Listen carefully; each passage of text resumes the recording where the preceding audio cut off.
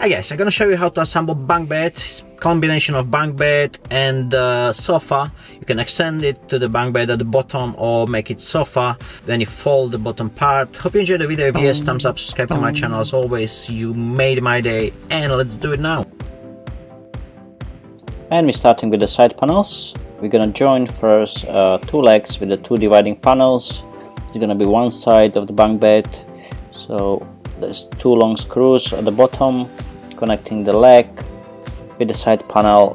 There's one washer on each screw, exactly the same on the other side. Just join the dividing panel with the leg with the two long screws.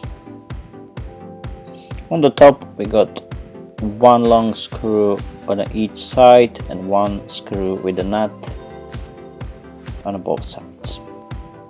Finish it with the Allen key. It's hard to get there with the electric screwdriver, so this is the way. And the other side panel exactly the same. We're gonna join it with the 4 screws and 2 nuts, the whole frame. Secure them all in, and we can get ready slowly to put the whole frame together. That's it. The second frame is attached, and we can start with the extending mechanism. We fix it to the side frame with the 2 screws and 2 nuts, straight through the side panel from outside, through the extending mechanism, and fix it with the nut. Here you can do it quite firmly. Just watch out, the metal is quite soft, so when you see it start bending, just stop. You can start to join the whole frame now. This is the dividing panels, which is gonna hold the top parts. It's quite hard to do it when you assembling it alone, but slowly attach the top ones, and then you can play with the bottom. Just exactly the same, 2 long screws, attach it, and the front is exactly the same, 2 long screws through the leg straight to the dividing panel. This is the barrier, so the kids they're not gonna fall from the bed. There's gonna be 3 screws under and 2 through the leg on the top, one on one side, another side. Secure them in. At this point you don't need to attach it all screws completely in. I like to leave them a little bit loose because sometimes you need to move the frame around, so millimeter here and there, it helps. This is the front barrier. Attach it on the side at the bottom with the 3 screws. And now when we have all frame done, everything is matching properly, we can attach all the screws firmly all around the bed. So at this point we're securing all in.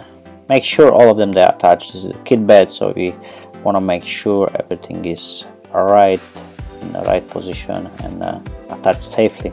This is the slats. It's a metal slats, quite hard to attach them and even harder to take them out, but I succeed at the end. The string going through the slats, and at the end you attach it to the bottom of the top frame.